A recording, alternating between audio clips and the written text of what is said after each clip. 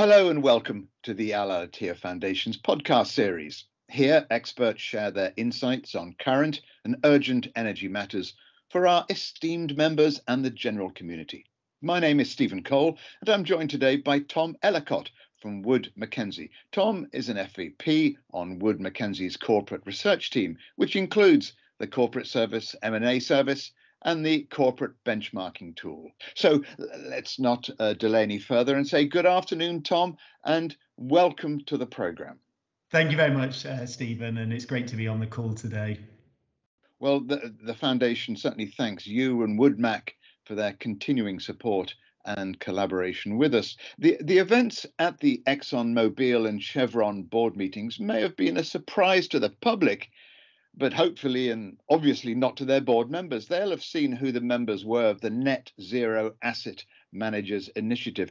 Do you think, though, they were surprised that the shareholders finally acted on fossil fuel emissions?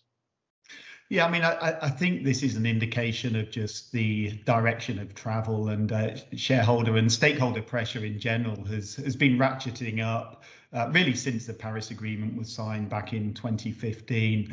And that pressure continues to intensify. Now, the events of May the 26th, we've actually termed it a big day for big oil. It did sort of feel a bit of a watershed moment, the fact that you had such three big events happening on the same day, but in some ways it's a sort of signpost, albeit a very big signpost, of the direction of travel and just the pressure that oil and gas companies are coming under to decarbonise and address climate-related risk. Well, we'll come on to climate in a moment, but the court rule, the Shale court rule, must have also been a bit of a surprise to a traditionally, anyway, very conservative company. So will Shell go along with this ruling, or will it appeal? Yeah, it's immediately effective, and Shell has said that it will accelerate its decarbonisation plans, and it's indicated that it does intend to appeal. But the fact that it's immediately effective means that it does actually have to accelerate its plans to decarbonise. Basically, the ruling was part of the ruling was to reduce absolute Scope 3 emissions by 45% by 2030. In order to do that, it basically implies that Shell will have to shrink its oil and gas production. So it would mean more disposals in order to reduce that overall output and emissions in absolute emissions production. Let's look at what I think is a bit of a divide between the US and Europe, because the other European IOCs seem to be embracing the need for change more readily than US-based ones. Because, as you know, it wasn't that long ago that commentators were very surprised at the pivot by BP. It's now appearing that they were ahead of the game. Total and Eni also appear to be changing their stance. So what are your thoughts on this matter? Yeah, I mean, I think when you analyse the strategies, you're basically seeing different pathways to net zero emerge. And the US majors are still sticking with what we've termed the big oil business model, but they're starting to push harder things like carbon capture. And longer term, that could emerge into carbon as a service, a new profit centre. And then the Euro majors have embraced much more new energy, so wind and solar. What is interesting, though, is you're also seeing strategic divergence among the Euro majors. So you have BP at one end of the spectrum with its plans to shrink its oil and gas production by 40% this decade, whilst aggressively pivoting into new energy. And then you have Total Energies, which has still got big plans to grow oil and gas over the next 5 to 10 years. And yet it's been very much a pace setter in moving into wind and solar and new energies in general. Well, what do you think then has caused the institutional investors to become more proactive on climate change? Is it coming from the shareholders? Yeah, I mean, I think the institutional investors also sort of are facing pressures to respond to climate-related risk, and that's one of the drivers. And they need to understand the risk that companies are under from climate change and the strategic response to deal with that. But I think it's also a reflection of just the general pressure that institutional investors are also under.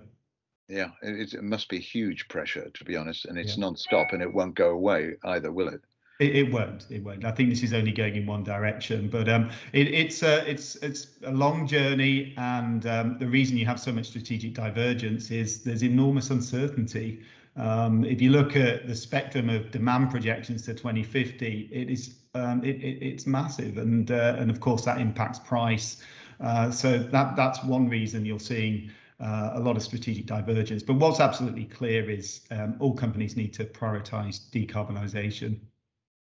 Yeah, that is crystal clear, isn't it? Do you think, you mentioned price, do you think there may be a lack of investment in the oil and gas industry that results in occasional supply shortages and instability in prices?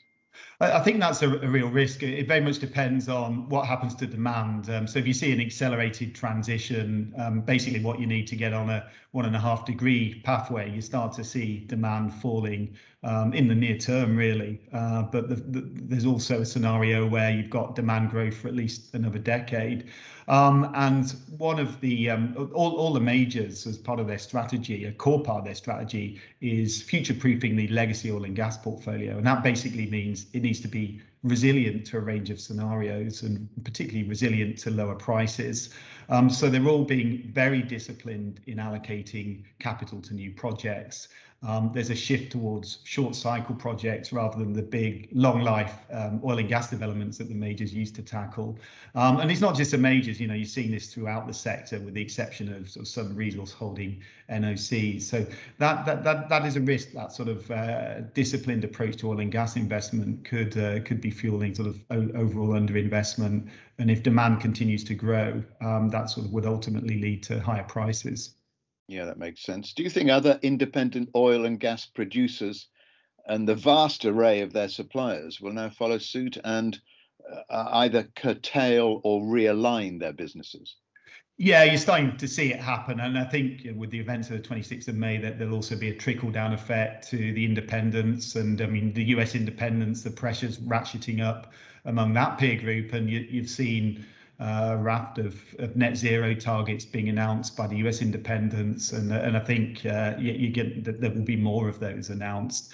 So you are starting to see that pressure from stakeholders trickle down to the next tier, and all companies need to work out what is their decarbonisation strategy and what is their strategy for the longer term to ensure sustainability through the energy transition. I'd like to hear your thoughts now on the independent US shale oil and gas producers.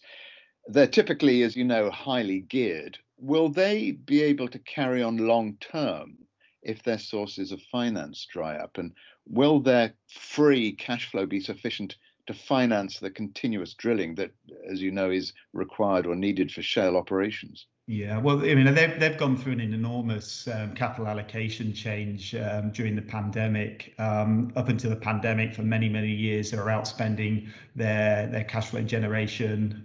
It was debt-fueled growth, basically, which resulted in their gearing or leverage increasing. What we've seen now, though, Stephen, is that these companies as a group are now reinvesting just 50% of their operating cash flow into investment. So they're basically churning out a lot of free cash flow, particularly at current prices. And that's helped them accelerate net debt reduction. And that will continue if we see the sort of prices we have today sustained over the near term. So it puts them on a stronger financial footing, because one of the boxes that needs ticking for the energy transition is to have a strong financial framework and a strong balance sheet. So they still got progress. They still need to make progress in deleveraging, but higher prices and this much more disciplined approach to investment is certainly helping. And we've seen pretty rapid deleveraging over the last couple of quarters. It also occurs to me, anyway, ironic that just when climate change is making investing in oil, shall we say, unfashionable, perhaps, the shale industry is finally becoming investable.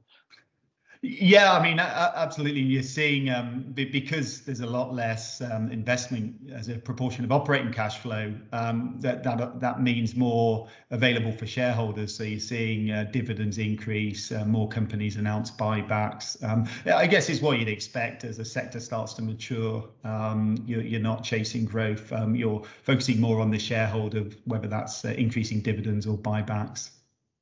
Now, we've seen, Tom, that energy supply is becoming more diverse. Utility suppliers, I'm thinking wind, solar, electricity producers, have traditionally achieved a much lower rate of return than the major oil and gas companies. Is this the beginning of the end for the highly profitable IOCs?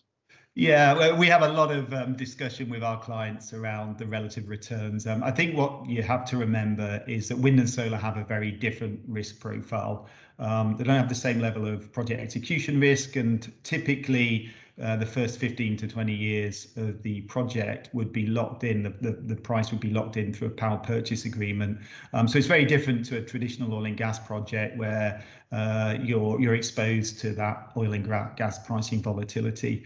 It's also worth bearing in mind, if you look back over the last decade, the oil and gas sector hasn't had a tremendous track record of delivering strong returns. Partly because maybe wasn't disciplined enough, but of course there were two big price cycles which eroded value. So I think the one thing to bear in mind when you're comparing oil and gas with wind and solar is just a very different risk profile. And that's one reason that the Euro majors are embracing it, as well as the fact that it's got enormous growth potential. Yes, of course. I'd also like to touch on NOCs. Will they be able to should we say, scoop what is left of the fossil fuel business? I mean, are cross-border carbon taxes somewhat inevitable? Yeah, I mean, I think that's the sort of thing you would need to see to get to accelerate decarbonisation. But the NOCs are also embracing decarbonisation, and I think there's a recognition that in order to stay competitive, whether that's in LNG or oil, you need carbon-friendly barrels, and that basically means sort of low carbon footprint. So that they are looking at decarbonisation, and the big resource holding NOCs should be among the last men standing. They've got the most economic barrels, and many have the most carbon friendly barrels as well. You can't talk about energy these days without talking about hydrogen. And we see that oil and gas producers are now putting more research into blue hydrogen, carbon capture and storage. Is this all a push to prevent totally stranded assets by 2050 if we become a net zero carbon world? Well, I think to get on that sort of 2 and especially a 1.5 degree trajectory, you need all of these decarbonisation technologies to work. That includes blue, green hydrogen and CCUS. And the big target there is these sort of very hard to decarbonise sectors. That needs to work, and wind and solar needs to work, and that needs government support. It needs a supportive regulatory environment, and I think what you're going to see, Stephen, is just a lot more collaboration and cooperation, both within the oil and gas sector, but with other industries, and probably even more importantly with governments to help establish that supportive framework. Which governments do you think will take a lead in that cooperation? Because that's really vital, isn't it? It is. I mean, we're sort of seeing it happen in Europe in many ways. And I've described Europe as a bit of a test bed for industrial decarbonisation. And it's sort of a big reflection of just where they are in terms of the net zero agenda politically. But also it's a more mature oil and gas sector. And there are opportunities within there to initiate carbon capture projects that are also very close to industrial clusters, just the way logistically things work in Europe. So Europe is definitely a market to watch, and you're certainly seeing quite a lot of the majors and other companies get more involved in these industrial projects where you've got blue hydrogen and CCUS linked into large industrial hubs. Briefly, Tom, how would you sum up the viability of blue hydrogen? Yeah, so the way we look at blue and green hydrogen and CCUS is it's a more long-dated option on decarbonisation. So wind and solar are happening now, and you've got enormous growth potential, and even now that's sort of going ahead. The technology and the economics still need to be worked through for these decarbonisation technologies such as CCUS and blue hydrogen. So that's sort of where, going back to my point around supported policy and regulation, it's a little bit like where wind and solar was at maybe 5-10 years ago. And you need government support. So some of the CCUS projects, for instance, have big government grants, and a lot of the capex is actually being shouldered by the state. So these are the sorts of things you need to see in order to establish a foundation to really scale up these technologies post 2030, which, that's when we really need them to deliver the goods to get on that 2-degree trajectory. Which isn't that far away. It's not very far away. You've got to remember that oil and gas, it's a very capital intensive sector, and these types of projects, depending on their scale, can be very capital intensive as well. So you need to ensure that you're investing that capital wisely. So that's why a priority needs to be sort of establishing these frameworks and collaborating across the board in order to build up platforms for this longer term expansion. Indeed. Many IOCs support national rentier economies. Do you see increased adaptation to climate change realities in these economies? Yeah, we do. And I mean, you're seeing in Qatar, for instance, they're using, they've got plans for carbon capture for the next wave of LNG projects. And that's part of decarbonising their products. So it opens up more market potential. And then you're starting to see other resource holding states diversify or start to diversify away from oil and gas. So sort of all of this is with an eye on the energy transition. And of course, in the Middle East, you've got a lot of sun, so there's opportunities there for renewables. It's still quite early days, but I think you can say the same for a lot of the IOCs as well. They're still getting to grips with what is the strategy that fits their core competencies and their outlook for the future. Well, on that note, Tom, we'll conclude our conversation. I'd like to thank you very much for joining the Foundation and sharing your views on what may well be the future of IOCs and NOCs. Thank you.